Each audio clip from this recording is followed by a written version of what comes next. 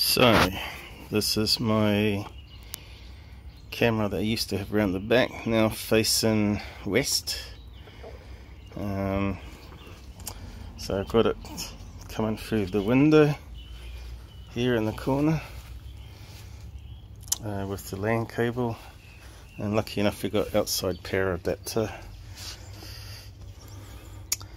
And you can see it still gets a wee bit wet there, even though we got eaves above here. So further around,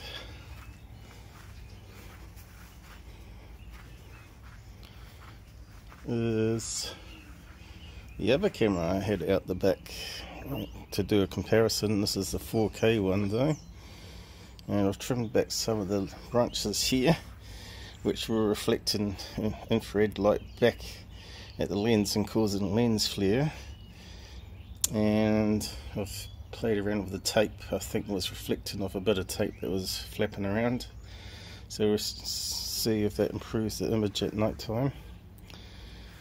And heading off this way near the lemon tree or bush is my other camera, which I've taken the dome off and putting some aluminium on it to keep it cooler, because it gets like 55 degrees Celsius in there in summer in that bay window there. But some lemons, they seem to be popping up all year round. Great for making drinks and squeezing it on fish.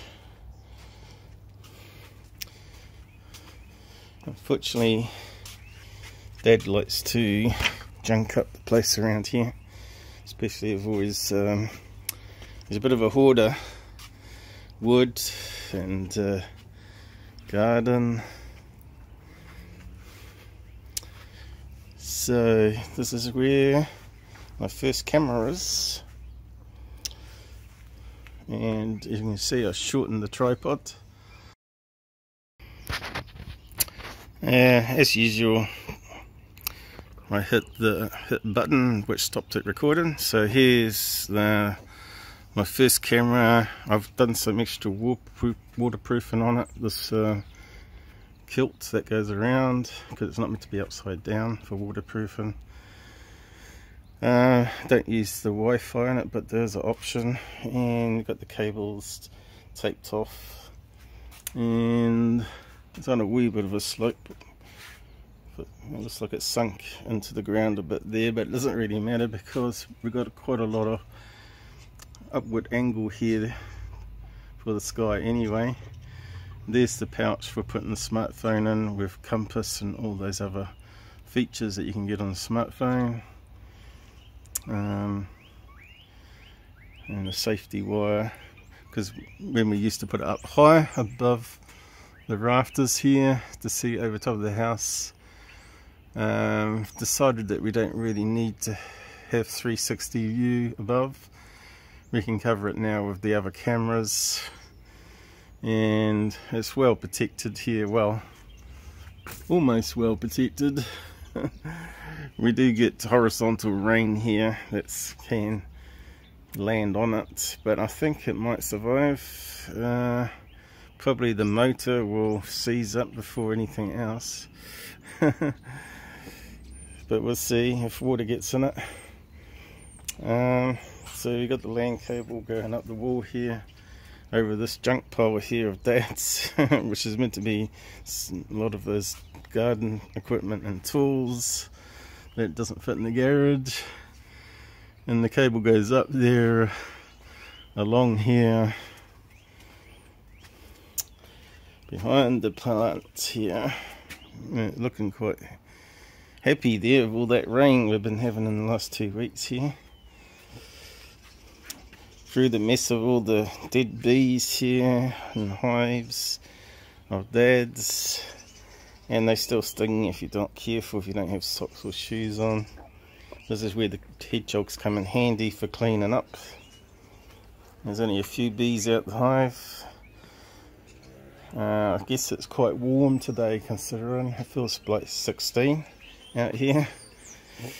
Here's another hive. And here's my latest camera, the dual lens one, still working perfectly fine, hasn't got any water in it, and looks like the waterproofing I did with the connectors are now working.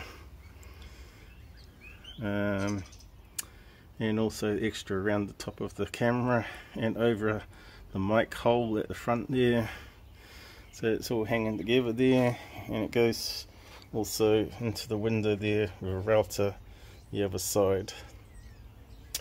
And it's got a mini router here of 5.1 gigabit, even though the cameras are only 100 megabits still. But Wi-Fi can actually be faster, you know, as you can get up to 150 to 300 megabit if it's really close to the router.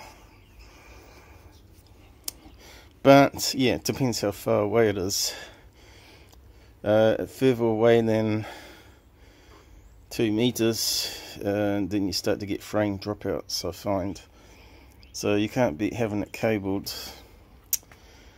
But yeah, you can get flat cables for LAN cables now, and that would be better for the window. I bought some after this, but this seems to work.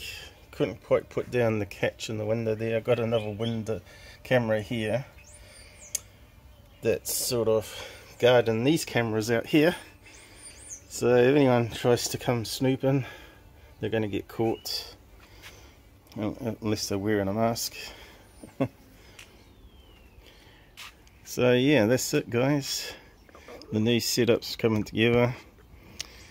See you again in the next live.